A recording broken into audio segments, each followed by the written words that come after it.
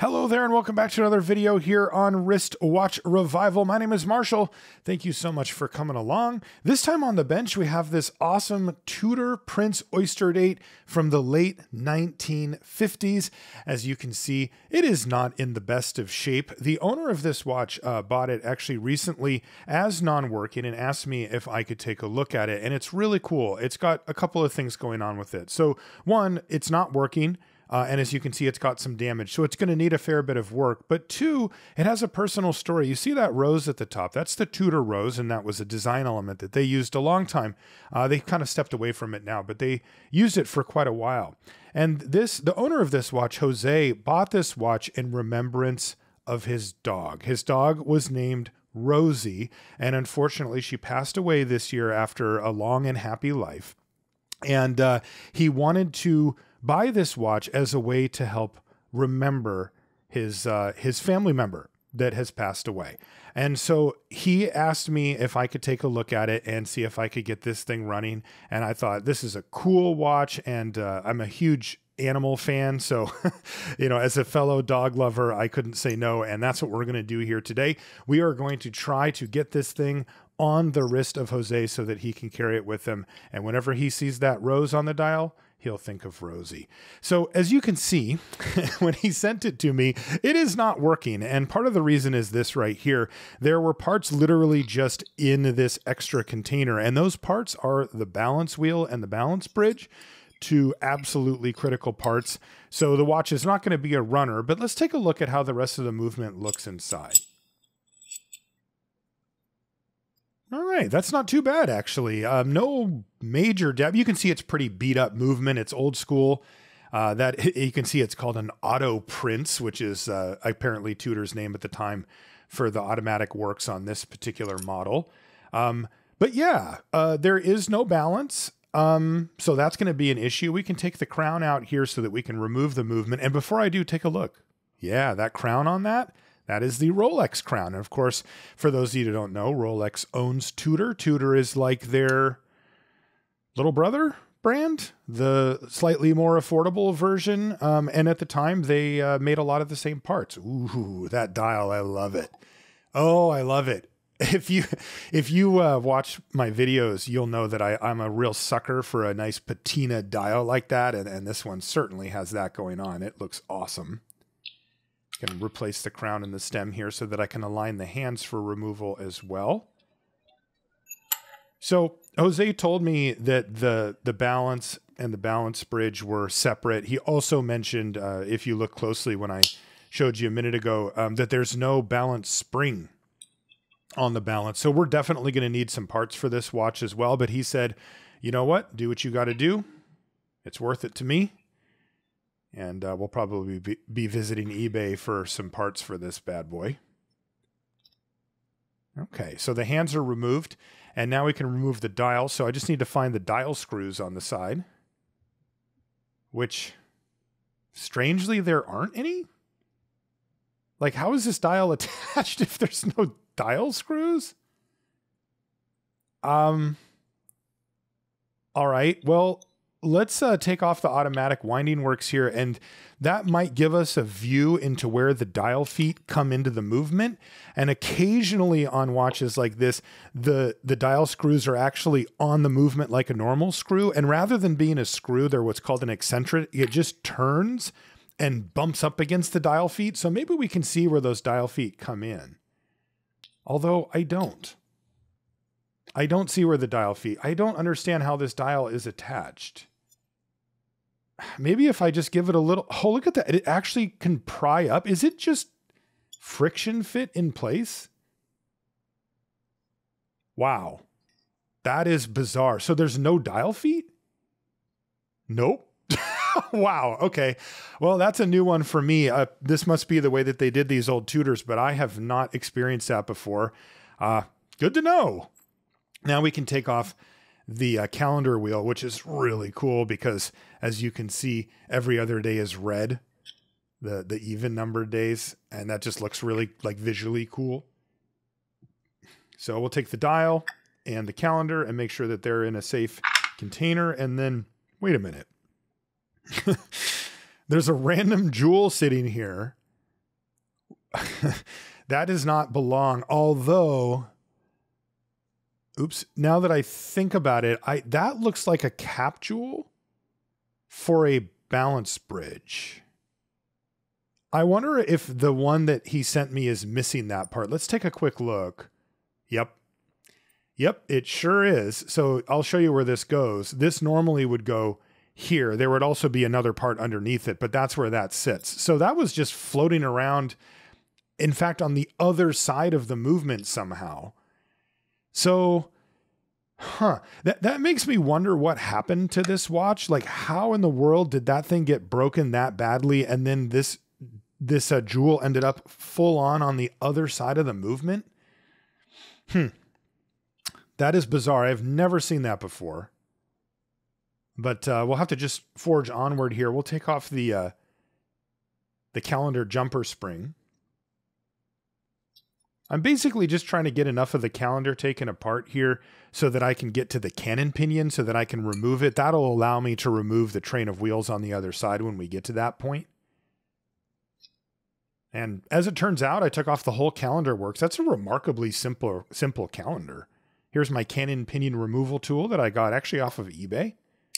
And you can see it makes removing the cannon pinion a snap. It's also a safer way to do it. There it is. Everything looks okay so far, except for the random floating parts, but... Okay, so now we can remove the pallet. Normally I would have to remove the balance and the balance wheel, but yeah, there isn't one. So I guess I don't have to do that this time.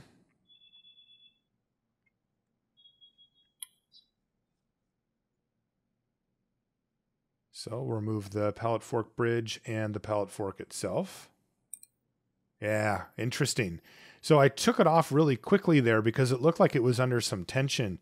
And the mainspring wouldn't unwind regularly. So that was why. Kind of interesting. Movement feels pretty gunked up. Things aren't really moving freely on this thing. I think this is probably in dire need of a service. And that's what we're going to do here. So kind of a two-parter for us here.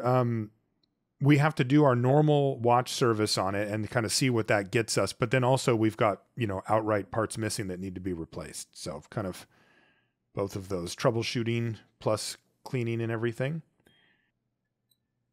All right. So I'm trying to take apart the barrel bridge here, but it's complicated. There seems to be kind of a lot going on. So I'm just going to see what I can remove first and kind of see where that puts me. I'm going to take off the click and oh, that's interesting. So that click screw is actually way bigger than normal.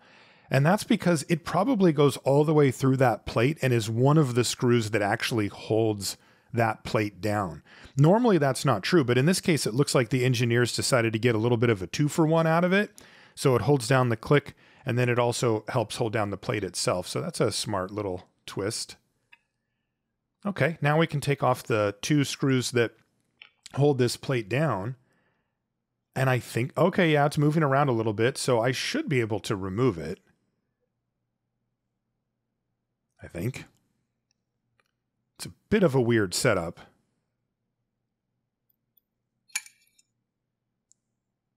You want to come out? Yeah, okay. So as you can see, the barrel and the plate are kind of held together here. And then there's a wheel on top. And I don't know. I'm going to have to figure that out in a little bit. I'm just going to set it aside for now. And we'll disassemble that after I get the rest of the movement taken apart. And as you can see, everything looks pretty normal otherwise. Now I can set about taking off the train wheel bridge, which goes over all of the train wheels here in the middle. There's 3 of them that touch it. There's actually even more train wheels than that, but these are the main ones. Well, everything looks fine. As you can see, this is a movement that is very well worn, right? One of the wheels actually stuck in the plate there. And that's usually a sign that the oil has dried up and that the wheel is going to have a very difficult time spinning. Another good reason to do a service. Okay. And as you can see, I can probably get the escape wheel. Yep, I can take that out. And then there's a little mini bridge here that's covering this last wheel. So we'll take that out. But just like that, this whole side's disassembled. So as, you know, daunting as it looked when we first looked at it, it's coming apart okay. Also, no major broken parts noticed yet. So that's good news as well. Because a lot of times you have to just do some guesswork about what may have happened, you know, to a movement like this. Like, why is the balance removed? Why is it in the box? How did that jewel get on all the way on the other side of the movement? And sometimes, you know, you don't really ever get to figure out. Sometimes it's human error. You know, somebody tried to fix it and didn't know what they were doing and kind of made a mess of it. Okay, there's a few parts of the keyless works here that we can get to from this side before flipping the movement back over again to finish taking apart the keyless. But take a look. There's actually not much left on this watch. Again, you know, you take it out of the case and there's kind of a lot going on, but this thing came apart pretty easily. This is just a little cover plate that covers up the minute wheel.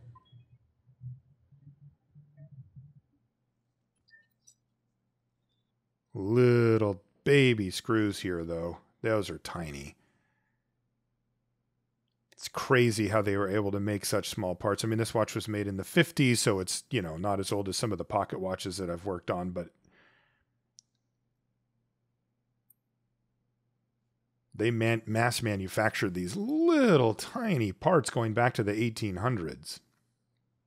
It's funny, too, because a lot of people have asked, how do they make those little tiny screws? And I was like, I don't know. And I looked it up, and it's funny. I saw some of the machines that they used to make those, and they're massive. The machines are like half of a room big, and they spit out these little tiny little baby screws. It's really funny. Okay, careful with that one. Good, good, good. And now we can take off the yoke. And again, you can see this movement's, it's been worn and it's been worked on a bunch and it's seen better days, but you know, that doesn't mean it can't run well. Okay, so let's take apart the automatic winding works here as well. Curious to see how they did this. You know, this is a medium to high-end watch for its time. You would expect this to be, you know, a pretty darn good watch. But the standardization that you see now from Swiss watches and going back even to like the 60s and 70s forward wasn't there yet. Everybody kind of had their own way to do these things. And you can see a lot of weird stuff in here like that. Like, what are these? I mean, I know what these are. These are reversing wheels. These are wheels that are geared basically so that they can spin one way or the other and still wind up the watch, but they look kind of strange. And this too, this is just bizarre. So first, in order to take this apart, there's this little kind of star-shaped holder thing that I have to remove, and I don't want it to go flying away, but at the same time, like, it's just held under tension. Ooh, oh, look at that catch. Oh, I'm getting good. But yeah, that seems to be what was holding together this this sandwich of parts. Let's see if it'll come apart now. Yeah, there we go. One wheel comes off. And that wheel, again, looks pretty beat up, but hopefully functional. And then there's this sort of intermediate shim thing. And then there's the ratchet wheel that goes on top of that. And then that's the plate. And then below that is finally the mainspring barrel. And of course, inside of that will be the mainspring. And the mainspring is what is responsible to provide power to the watch for any functions that it may have. In this case, the watch has hours, minutes, seconds, and a date. And this one piece of metal that I have to now remove from this little circular part is the thing that powers all of it. That to me is the real genius of these watches, is that that piece of metal in my hand is translated into something that can not only keep track of time, but also display it to you in a kind of beautiful, functional way. It's amazing that they were able to figure this stuff out so long ago. Okay, all the parts need to go into the watch cleaning machine. So first, that means, of course, they need to go into these little tiny mesh baskets. And the reason for that is simple, so that we don't lose them in the watch cleaning machine, because they get jammed around in there a bunch. But remember, they're submerged in liquid, so it's not like they're hitting up against each other in there. But yeah, so now before we put it in the watch cleaning machine, though, let's take a look at the case and do any case prep work that we might need. First, a very, very old gasket, but thankfully it's not cooked on. Sometimes they are. And it looks like it wants to come free in one piece. Please. Good. Yes. All right. That's super satisfying to have to say. And we'll be replacing that. And now we need to take a look at this crystal and the rest of the case to see what it's doing. Now, this tool right here is a bezel removal tool. And what it does is it removes the metal bezel around the edge of the crystal, which also, by the way, holds the crystal in place and presses it down to make it more watertight. Now, take a look at where it separates here, right there. And this is a gentle way that it hits it from 4 sides at once rather than one angle, which can create some side pressure that can cause damage. And I've been really pleased with that tool. It does a very good job. Now we can remove the metal bezel. Ooh, yeah, there's some corrosion under there. Let's see if the crystal wants to come out. Yeah, it does. No problem there as well. Ooh, yeah. Yeah, it looks like this crystal hasn't been replaced in maybe ever, at least in a very, very long time. And with the damage on it, we are going to have to replace it. But for now, one thing I can do is get a little bit of manual cleaning going here on the bezel area. I'm going to put this case in the ultrasonic cleaner. And that is a way to non-abrasively remove dirt and debris and, surface contaminants and stuff like that. But it since it is non-abrasive, really stuck on dirt like you see here. Ooh, yeah, like that. It has a hard time with that. So I find it works a lot better if you just give it the once over with a piece of pegwood like this or tweezers or something to just sort of break up the really stuck on stuff. And then the ultrasonic will do a really good job of taking care of the rest. Okay, so we'll set all these parts aside and they're going to go in the ultrasonic while the rest of it goes into this. This is the watch cleaning machine. That's the one on the left there.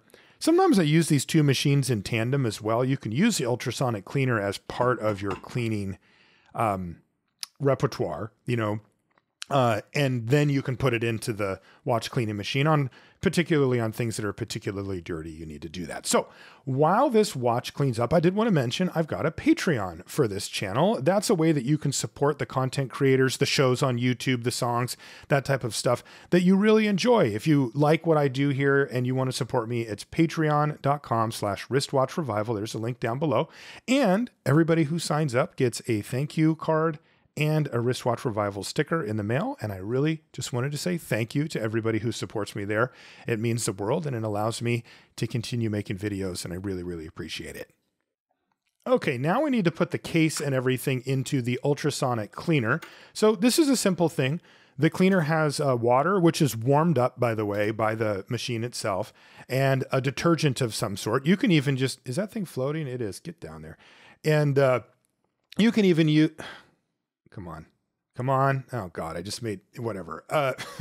The bubbles always win, by the way. I don't know if it's the solution I got, but I never have defeated them.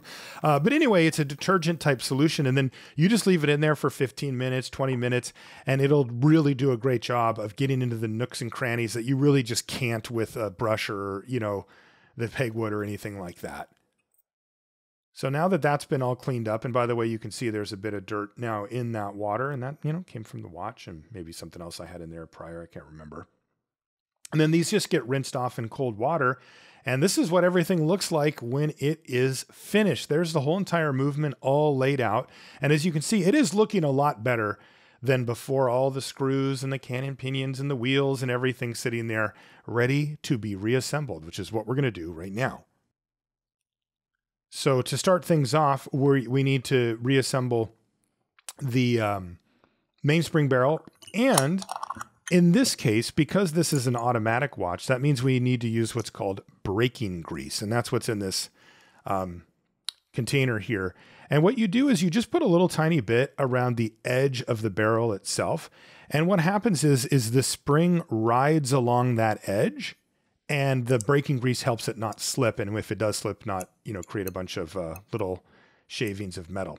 Now, I found a new old stock, as they call it, mainspring for this movement. So this is a good find. I found it on eBay, and that means that we get to start over with a fresh mainspring with this. And it's not 100% necessary. I definitely could have used the old one. It wasn't damaged or broken significantly, but it is definitely recommended to try to get a new one on a watch this old, just because you'll see better performance and longer lasting performance with it. Who knows how old that mainspring was. Okay, now I can put the arbor back in place. A little bit of lubrication here for where it meets the edge of this cap, and it will be good to go.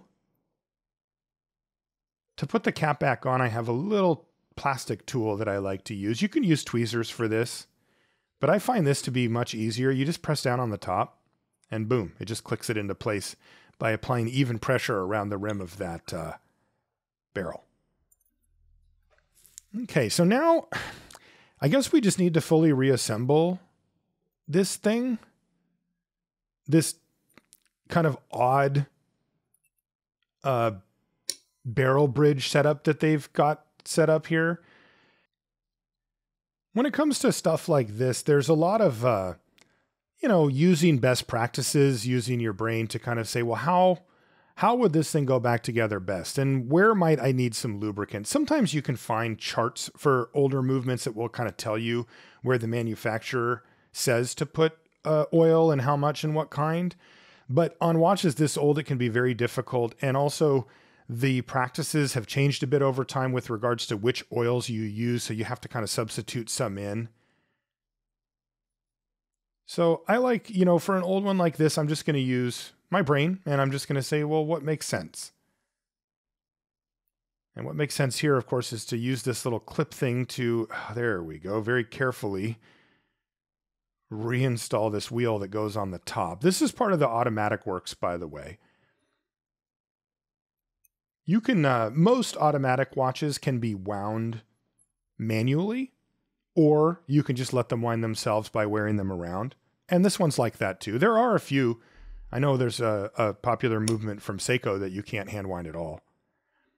It's kind of funny. As a result, it has a little tiny crown. Like the winding, it's tiny because they're like, well, you're not going to be winding on it. The only thing you use it for is to set the time. And if you wear it every day, you don't really need to do that because it's an automatic. So they made the crown really, really small on that one. It's kind of funny, but that's not the case here. You can manually wind this watch as well. Okay, so we'll start off with the center wheel, and before I forget, we're going to put on the setting lever screw, because that actually goes underneath this plate. And if you forget to do it, you have to undo everything. Okay, so I guess this thing just goes into place here. Sure. Again, I'm kind of making it up as I go. It can be difficult to know exactly how these type of movements go back together. This is a departure from the normal Swiss movements. Again, the bones are the same, but the extra stuff is kind of strange. And it looks like I screwed up. Yeah, I did. So I need to put this wheel in, and I can't do it with that other bridge on there already because it has all the other stuff attached to it. So whatever, I'm just going to take it off and start over again with the train of wheels. It's better to just take a breath and kind of start over again than it is to try to force everything together. That doesn't usually end well.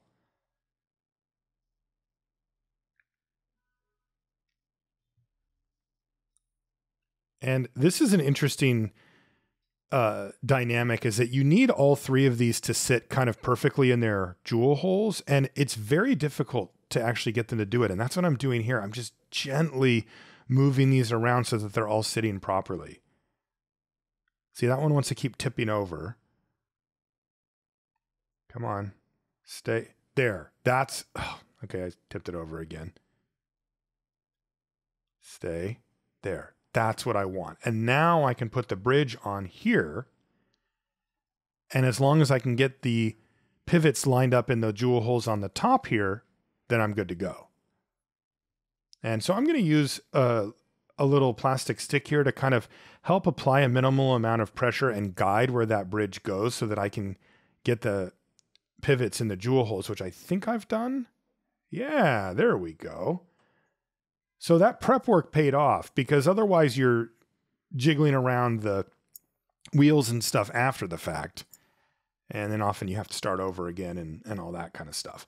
So now I think I can put this thing in place. There we go. It takes a little bit of angle to get it into place there, but it looks like it works out fine. Okay. Now we'll tighten down this bridge.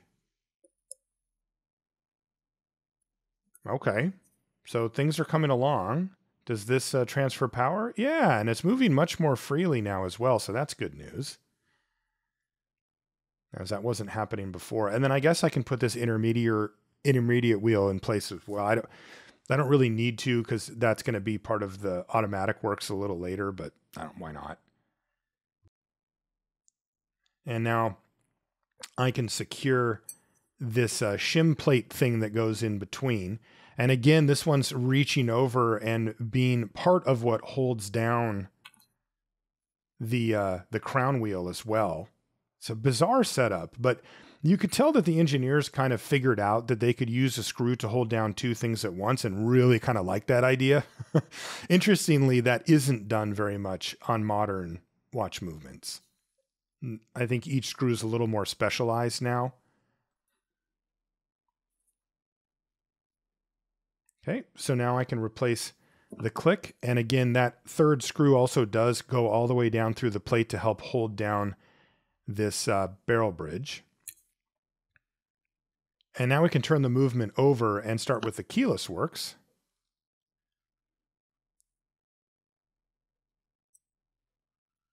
The keyless works is a really important part of the watch, though it doesn't have anything to do with timekeeping, which is kind of interesting. Like your watch could just not have the keyless works and still technically keep perfect time. What it has to do with is the way that we interact with the watch. And the two things that you do physically with the watch is, one, you have to wind it. In this case, it's an automatic, so it has automatic winding, but you can also manually wind, as I said before. And then the other one is, of course, you need to set the time. You need to be able to change the time if you don't wear the watch for a while, or if it gets out of sync or something like that. And the keyless works is the mechanism that allows you to do both of those things on the same watch. It's also interesting because you might be wondering, well, why is it called the keyless works?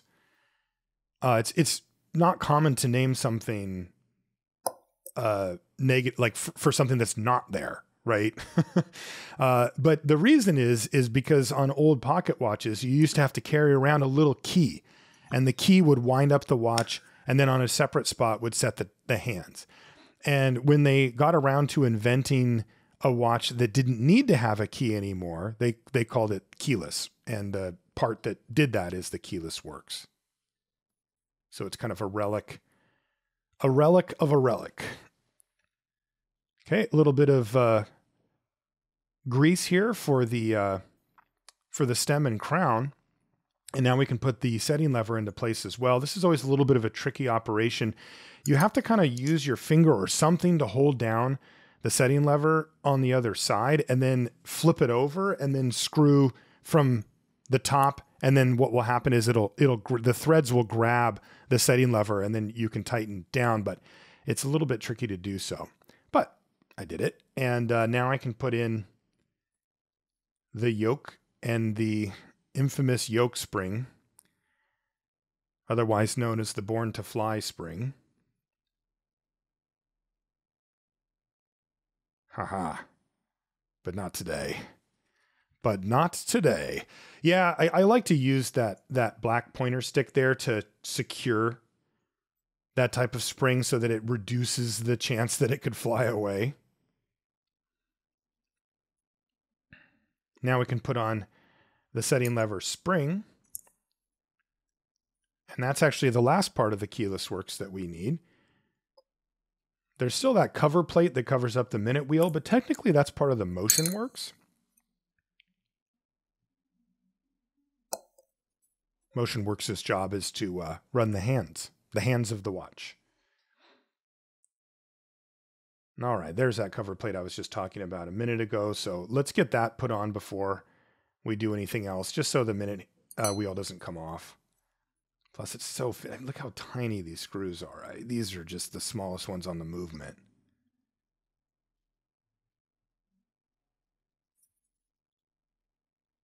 Okay, but before we flip the movement back over, I do need to lubricate the keyless work, specifically where the setting lever and the setting lever spring meet, because that's under a lot of tension. And so you really do need to put some grease in there to make sure that it operates smoothly and also that it operates for a long time. I've put a little too much grease on here, so I'm going to use some Rodico to remove the excess. This is kind of embarrassing, but flipping the movement back over, I just realized that I forgot to screw down. How many of you noticed that on the other side? To screw down the the train wheel bridge. It's on pretty securely, so it wasn't an issue, but like probably should have done that before I flipped the movement over. Anyway, moving along, now it's time to reassemble the automatic works. And that means putting the parts for it in a kind of a lubricant slash cleaner called Lubetta, which is a combination of the two. You put it in there and leave it for a little while, and it'll clean the parts, but also leave a lubricating kind of film on them. And I've noticed here, look at these tiny little parts. So these little curved metal parts go inside of these reversing wheels, and they act as kind of a shim inside of there so that the wheels can turn one way and not the other, and as long as they're opposite. But that means I have to replace them. I didn't even know that they were part of the deal until this point. And yeah, but it looks like they fit in there, and then I can just place these reversing wheels back on top here. And thanks to that Lubetta, you know, since they are mildly oiled, those little parts are staying in. So it allows me to actually do this. And then this is a bridge or a cover plate that kind of holds those two wheels in place.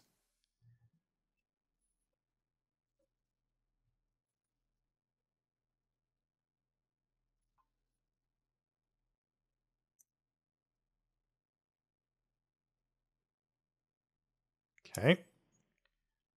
And just a quick check to make sure that things are spinning, and it looks like they are. I can do some oiling here as well of the jewels. Just a little bit of my 9010, it's called, the oil that we use for these. It's the lowest viscosity, highest viscosity, whatever. It's the thinnest of the oils. Okay, I guess I'll put on the automatic winding works now.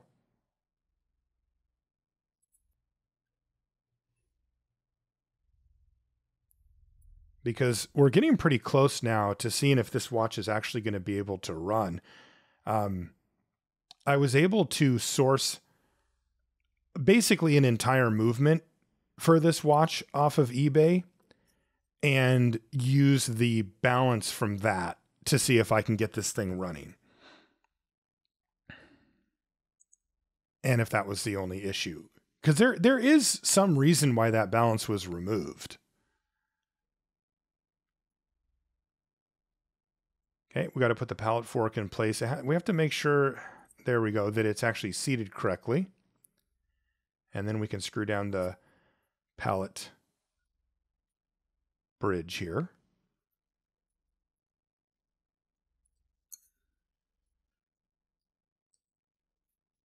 Okay, I can put a wind in the watch, and this is the balance that I had gotten. Let's see if it's going to work.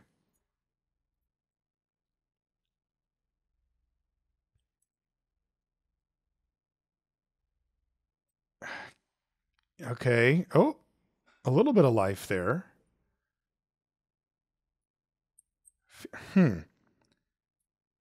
Okay. No, it's not going. Weird. Why doesn't it want to go? I think we need to investigate a little bit further here and see if we can see if maybe something's not right with the escape wheel, or wait a minute. Wait a minute. Take a look at this. So this is a pallet fork that I just took out, And I have the pallet fork from the donor movement here, and look at them side by side. Do you see what the issue is here? Look at the bottom part. It's completely bent on the left one. Do you see that bend?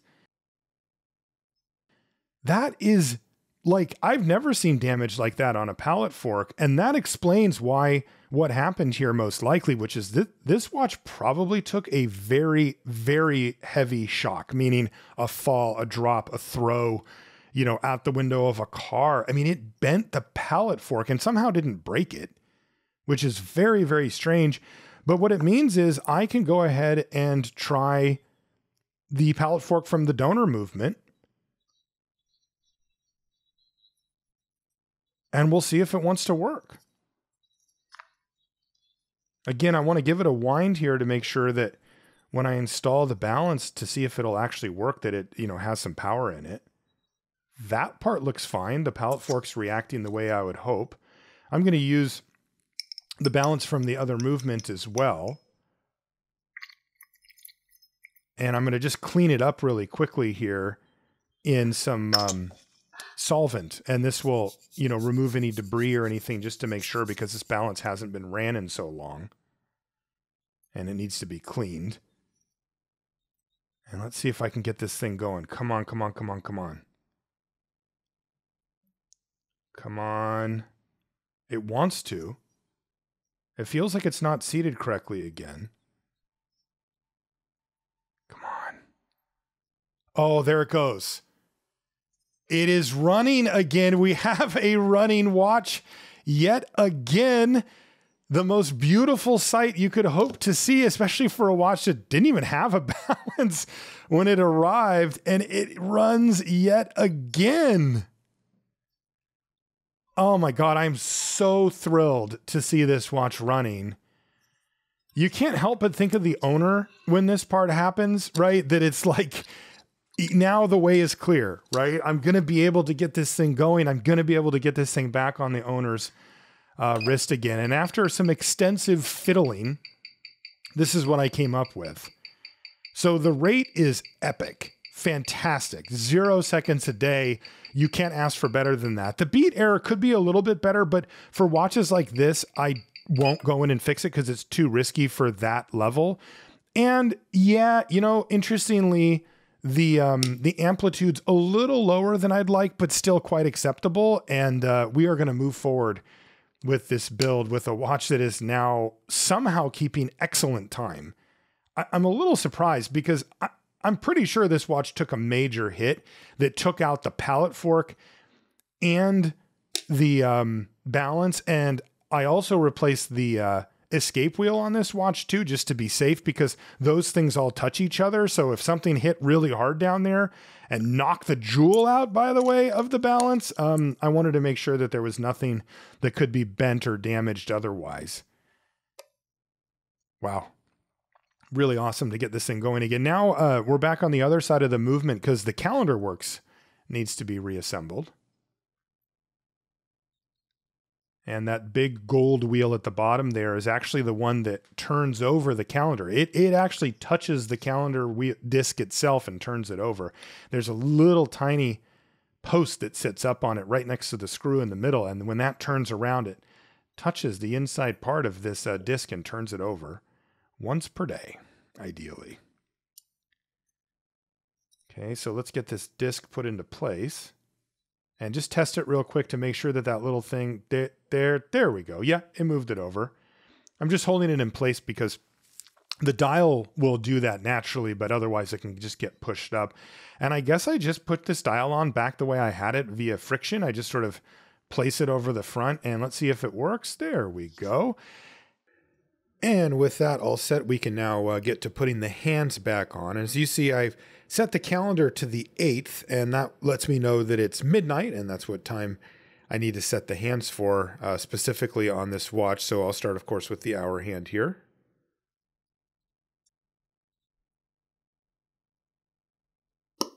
There we go. So that's the hour hand. Now the minute hand can go on. I love that Tudor rose, by the way. That design element is so cool. I mentioned it before, but they did actually carry that design element forward with some of their more modern watches. Tudor's very much going strong. They had a line of kind of retro watches that came out called the Black Bay series that were really really popular.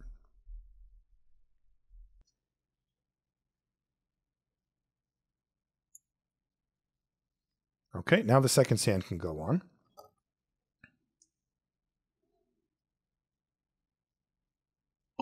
Okay. Now I can test the hands and the calendar. So I'm just going to spin it around until the next day officially starts, which is at midnight. Pretty dang close. Couple of minutes short there, but that's totally acceptable. And now we can turn our attention to the case of the watch. So first I need to remove the gasket inside of the crown tube here, which, yes, came out quite nicely. Thanks to this kind of weird dental pick thing that I found. And now I need to remove the gasket that's inside the crown. Now, both of these gaskets, of course, will aid in keeping the watch as water resistant as we can get it. This gasket looks like it's a little bit more broken up. It's kind of coming out in chunks here. Let's see if I can get... Yeah, it's breaking off a little bit. That's okay, though. It'll come out. There's a good chunk of it. Yeah, but it breaks. And as you can see, that gasket's completely worn out. It's lost its ability to bounce back.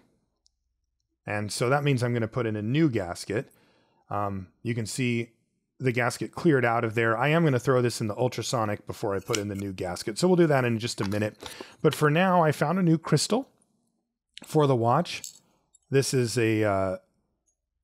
we call it a Cyclops crystal, the ones that have that little magnifying glass on the side for the date that Rolex and Tudor have made so popular way back in the day.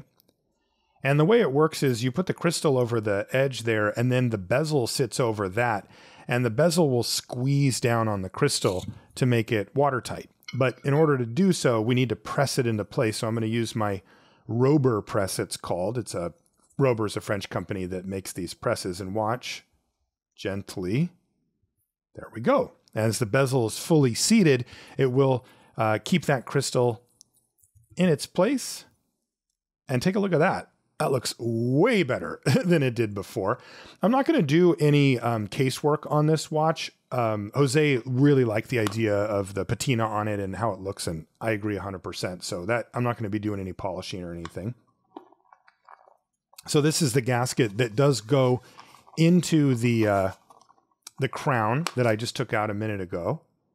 And I'm going to put some silicone grease on it so that it has a little bit better water prevention and also keeps it lasting longer, keeps it pliable and supple as it should be.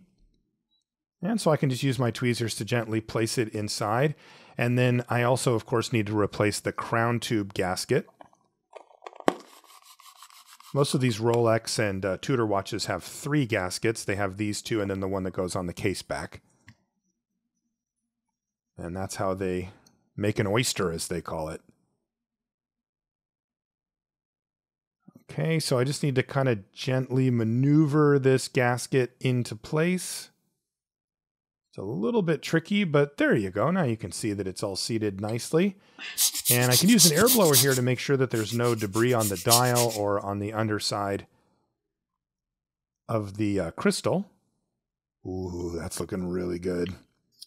And at least at the time, Tudor used the same system that Rolex does to put the movement back in the case, which is one where you kind of give it a quarter turn to get it into place, and then I can replace the crown and the stem as well.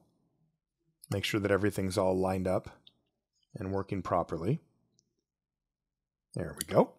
And once it is, then I can tighten down the case using the case screws there, and I can even tighten down the crown itself. Now, I do need to replace this automatic winding works because I did have to take it off to do some of the extra work that we needed to do on this to get this watch running. And so I'm going to do that now.